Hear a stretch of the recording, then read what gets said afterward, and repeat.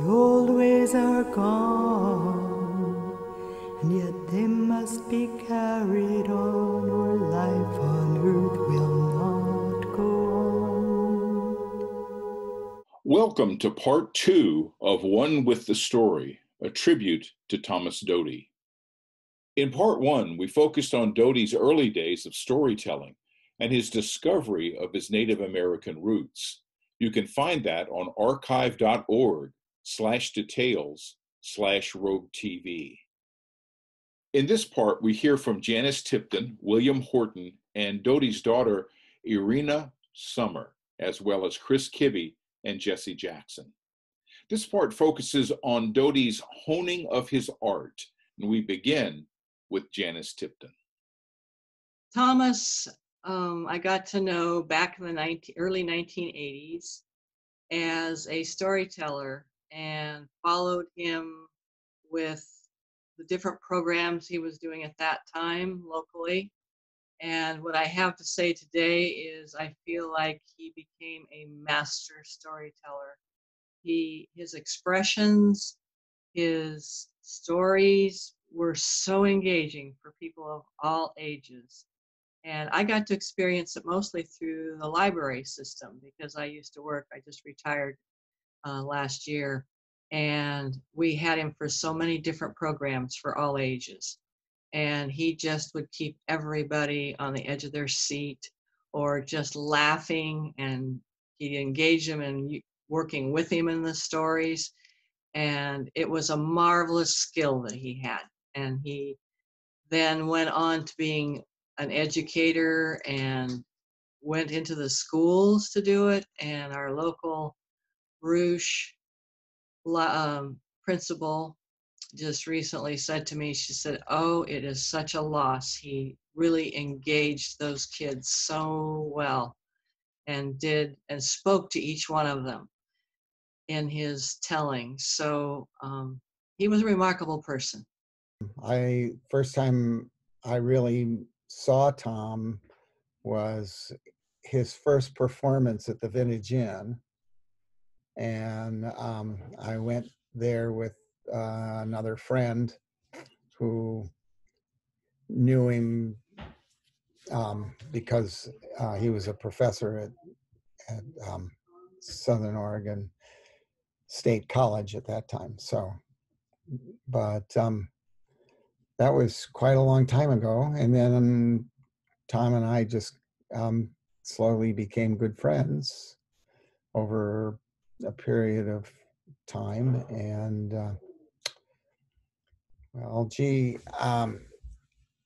he used, when he used to go on tour, he used to tour with a trailer and a portable stage and a whole bunch of other accoutrements.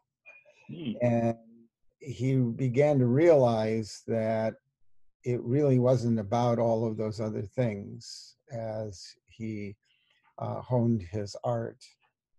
And eventually the trailer went away, and pretty much when in the last, I don't know, 10, 15 years, pretty much Tom was everything Tom needed when he was on stage, and or in a gymnasium or in front of a campfire, or all those other things that he did. And he went a lot of places. He was hired by the government to perform at camps, campgrounds and things like that in his early days. And his focus was always, at least Tom said this, his focus was always on the art of storytelling. And what he really wanted to do all of his life was stand up and tell stories. And he used to tell a lot of stories over cups of coffee too. We actually told stories together for many years, starting when I was pretty young in grade school, maybe fourth or fifth grade perhaps. And we traveled around and told Native American stories. And that was my job for a while, up through middle school, part of high school. And it was, I didn't realize at the time what a unique experience I was having. I mean, looking back on it, I'm not sure many other people get to have that experience. We all have our unique times with our parents and what they've given to us. Tom was, he really was very clever about the way he went about his storytelling. And really, it was always with the Native American thought in mind. He had a grandmother that was a grandmother. Yeah, I think it was a grandmother that used to live down on the Klamath in Coyote's Paw, which is a village site down on the Klamath River. And he used to visit that a lot just for inspiration. And Tom walked a lot. And I gave him time to think, I think. But he worked very hard. He was one of the hardest working people I've known because he worked very hard at his art. He didn't always get jobs. There were some very dry times after 9/11 in 2001. Everything dried up really fast. The government, he had some government contracts that were canceled, and he had some real hard times, but he never gave up. He never went out and looked for other non-storytelling kinds of jobs, like being a barista or something to get by. And he just relied on his abilities and his art form. Gestures, movements, facial expressions, all of those things, they're all part of the art of Native storytelling. And gestures in particular come from several different places. A lot of the gestures are based on Native American Sign Language. Some of the gestures are traditional Northwest Coast gestures that I use that were just developed through storytelling, and even those have stories. For instance, in a story I might say, the boy thought, and he thought, and he thought. So American Sign Language is the thinking is this, I right? see. So he thought and he thought, pulling my audience in that way. And he thought Indian Sign Language is this. Good thinking comes from the heart, not the head. See. So I'm actually giving you a translation of two different sign languages. Wow. Pulling in my audience this way, but bringing everything right here to the To heart. the center.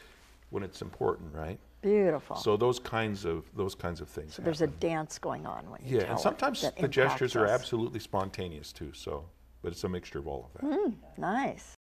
That's how the stories are kept alive. You're not doing a historical rendition. You're doing a in the now rendition of the story. And so people can relate to it in the modern times. And that's basically what he did. Because he would, put his own words in there. He would rewrite things. He would keep the basic idea there, but he wanted to make sure it was accessible. So it never felt like we were trying to keep a tradition alive. It felt like the tradition was alive, and we were just doing it. The interesting thing about Native American stories is that a lot of them are teaching you something, because they were pretty much a verbal, oral community, the way they told their stories and the way they carried them on and told them to their children, and their children told them to their children. And so they always had some kind of a twist to the story that actually brought it around to some kind of lesson those characters learned with the story. And to see the children engaging with that was great, because it helped them laugh with things that were funny the animals did and silly things they did, and then how they learned from their silliness or their mistakes or whatever happened in the story. So it was really a teaching tool at the same time, and that's what was so great about it. So when you're listening to his stories, and as I understand, you've had that experience multiple times. What kind of response did you find yourself having just as a listener of what Thomas Doty was doing? Oh, I usually got very involved with the story for sure. It was because of how he can pull you right in. I often really kind of watched the rest of the people too, because it was really exciting watching, because I know my own community and had been around a lot of the children in the community. It was really wonderful to watch children that had a hard time engaging with sitting still, listening to stories, and wanting to read. And when he started talking to them, their eyes just got big and excited, and you could just see what was happening. And that just made me feel so good, because I knew that he was affecting others just as much as he affected me, as far as feeling such good feelings from his stories. So I tell school children a lot, especially fourth graders in Oregon when they're studying Native Americans, say, hey, if you really want to learn about us Native Americans, the best way to do that is to listen to our stories or read our stories. A lot of them have been written down, because that's the way we've been learning about ourselves for centuries. But of course, stories do even more than that, because stories, when they are doing their best work, when they're working their magic, stories heal. The stories go down to that place where we feel emotions like sadness and happiness and everything in between, and they stay with us for a long time. Facts don't do that. That's right. They're in one ear, out the other, but stories do that. And we're hardwired to respond to the stories, right? And we were talking earlier, and you mentioned a story about the little girl, and a few years back when I was doing a residency, an artist residency at a school on the Oregon coast, and I was going to be there for 3 weeks, telling stories, teaching storytelling. And a fourth grade girl's first day in that school was my first day as well, right? And she moved all the way from Lakeview out in the desert to the coast. Big change of environment, right? And of course, the hardest thing, like it is for anybody who goes through that, is leaving her friends behind, hoping to make new friends in her new school. And so one day I was working in her classroom, and she had been being teased by the other kids. First day she walks into the school, kids start making fun of her skinny legs, right? And she was hoping to make friends. She's feeling really bad. Well, while I was working in her classroom, all the kids came up with their own stories they're going to perform, right? So there are all these groups of kids all over the classroom, right, doing all kinds of gestures and movements and silly faces and, all that stuff we do when we tell stories, right?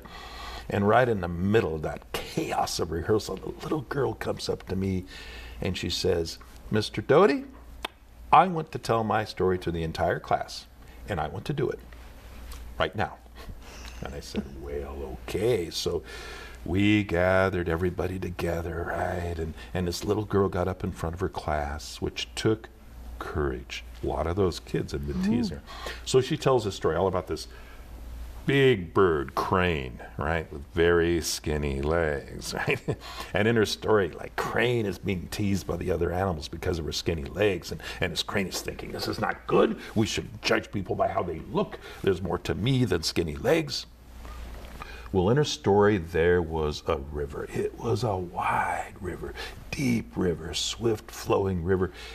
The animals always wanted to see what was on the other side of the river, but they couldn't get across it. It was too deep to wade, too swift to swim. This was before there were bridges, before birds had wings, there was no way to get across the river. So one day, Crane takes one of her long, skinny legs, right, stretches it all the way across the river, makes the very first bridge, so the animals can travel across, see what's on the other side. But you better not tease Crane about her skinny legs, right? You might be halfway across the river at the deepest part of the river, the swiftest part of the river, and Crane might get the shakes like that and dump you off, and that would be the end of you. And it was like, whoosh, that's how she ended her story, like, whoosh. It was quiet in the classroom. The theme of the story, the power, the teaching, the wisdom, the moral, the meaning, the message, whatever you want to call it, don't judge people. That came across loud and clear, and the bell rang, and the kids went out to recess, and an amazing thing happened. Oral tradition happened right there. Kids who had heard the story in the classroom, they went out on the playground, and they told that story to kids who hadn't heard the story. And just like our Native American stories have been spreading around for thousands of years, that story spread all through the school. And by the end of the day, most of the kids had quit teasing her about her skinny legs. And by the end of the 3 weeks when I left, she had some really good friends. That's what we call a healing story. I had done a little bit of storytelling myself, and that's how I even kind of got interested in paying attention to Thomas Doty, was because I did enjoy telling stories myself, and in a lot of my story time sessions with younger children, I adapted them into more of a storytelling and would rephrase the stories from books into something that I could more visually talk to them instead of just reading to them. So he really got me started in doing more in my own work, even though I didn't go to a lot of storytelling festivals and get into that part of it. It really helped me in my work with programming with children, just watching how he did it and then learning how to use that same kind of engage children to want to learn. When we would travel telling stories, he always made the specific choice to take any road that was barely on the map or not on the map. So let's say we wanted to travel to Portland. We had a gig or we were just going to go camping somewhere. We would barely ever take the I-5, and we'd try not to take 99. And we would end up like, where does this road go? Or he would know where some petroglyph was or where some sacred spot was, and he'd want to check it out. So it would take about, I don't know, 10 hours maybe to get to Portland. And it was wonderful. It was, I didn't notice how immersed in all of that I was, because it was just life. It was like, oh, well, of course, there's the rock people and there's the tree people, and I'd know this or that story. I tell my friends, oh, well, yeah, coyote fell out of the sky and fell on Mount Mazama and made a hole, and now that's Crater Lake. Don't you know that? It was just all around me all the time, which I'm really grateful for. Tom never backed down. I mean, he just said, this is what I do. And if I have to miss a couple of meals, then I will. But he was very dogged about, going out and looking, contacting schools and doing workshops. And he developed a rock writing, sort of a rock writing lesson that he used that ties in with the movement and hand symbols that you use when you tell a story, and he would show the kids how the thinking behind the rock writing and the thinking behind the hand gestures in storytelling, especially Native American storytelling, went together and how they matched up. I think that he really had this special way of integrating his art, integrating all sorts of aspects of story into his art. Like he really liked Hal Holbrook's performance. I don't know if anyone knows this. Look it up. It's really great. Hal Holbrook's performance of Mark Twain Tonight, where he plays, is like a stand-up show he did, where he plays Mark Twain, playing himself, reading his books, playing the characters in his books. So there's all these levels of performance involved. And I know that my dad really liked looking at that to integrate into a storytelling. Doty, the storyteller, telling the story. So the storyteller, the person, the storyteller, the story, the characters in the story, the characters talking about the other characters in the story.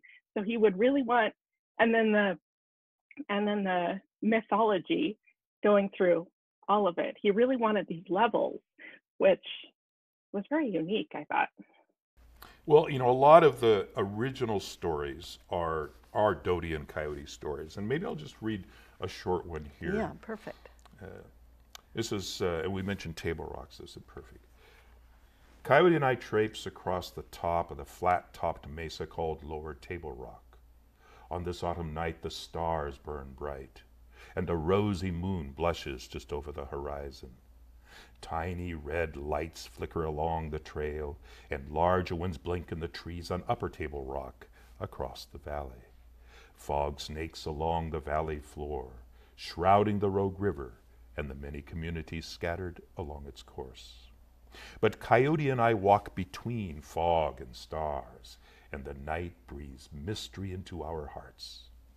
Coyote says, "This is just the sort of night we might meet him." Him?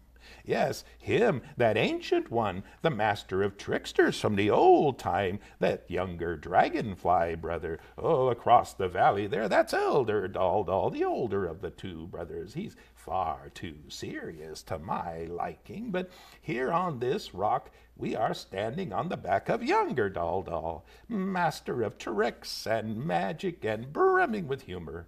We are standing right on him. We walk on, crossing the abandoned landing strip, stepping carefully between ankle-twisting rocks, sloshing through vernal pools circled by rabbit brush, and finally into the trees. We are getting closer to the edge of the rock, a 300-foot drop onto heaped-up piles of razor-sharp basalt. We feel a damp breeze rush our way from the edge, a breeze that lifts fog from the river and laps it over the top like ocean waves onto a beach. We pass an ancient black oak, twisted with shadows and age. An owl hoots 5 times, stars spin, red lights flash. And before Coyote and idle time has passed, we find ourselves walking dangerously close to the edge, many yards from our last steps, the fog lapping our faces damp. That was the younger dragonfly. See how he works, full of power, the guardian of this rock. Well, he might have sent us over the edge.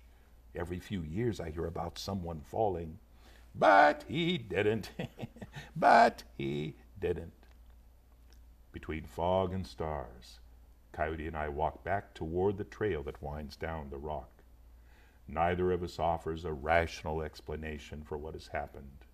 Neither speaks. Each senses that silence is what makes the most sense. Right now, in such a place as this. Chris Kibbe recalls Doty telling stories to middle school students. And I was working as a school administrator in Eugene at one of the middle schools. The building was a high poverty building, and so the students didn't have a lot of exposure to museums or live performances, things like that. And in 6th grade, they study about the salmon culture. And salmon is really important to Pacific Northwest indigenous people. And so Thomas would come at the end of October for the salmon unit. And he would talk to all of the 6th grade students at one time. And sometimes we'd do it in the library. Most of the time we did it in the library because it was a quiet space. And the kids would sit on the floor and Thomas would be there. He would always have his stool with him, but let me tell you, from the time he started talking until the time the students had to go to their next class, they were enthralled.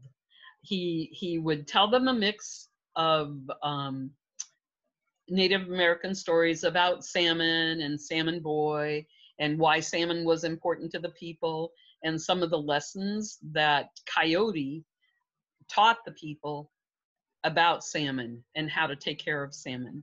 And he would tell them about the Takelma salmon ceremonies that happened in the spring, and how the ceremony had been reactivated with the help of a Takelma elder, Agnes Baker Pilgrim, to Waui.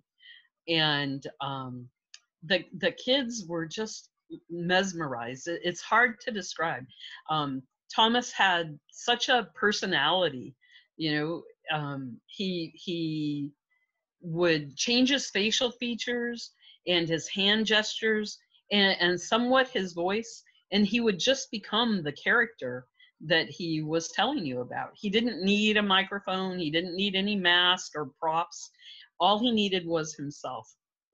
And when there was time, the students would ask him questions, and afterwards they would write thank you notes and something that they had learned from his presentation. And I was really pleased that he took the time to put some of those thank you notes up on his website.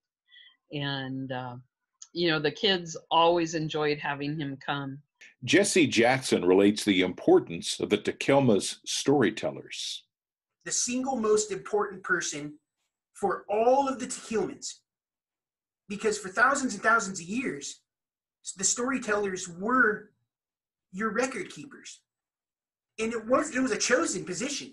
I mean, this was something where our elders would see these children come up from 5 and 6 and 7 and 10 years old, and they would notice, oh, there's a 5 and 6 year old here that he's talking to a lot of our older people. He's communicating with elders a lot more than some of these other kids. And his path was decided then. So he's super special. Thomas Doty was that special to so many people. We pay tribute to him for dedicating his life to preserving and sharing stories from the Takelma people. We'll hear from more of Thomas Doty's friends and family and share more aspects of his incredible life in our next part. This has been part 2, Honing the Art. There's more to come. I'm John Letts. Spirits walking the wind whisper, the old ways are gone, and yet they must begin again. Spirits walking the wind whisper, the old ways are gone, and yet they must be carried on.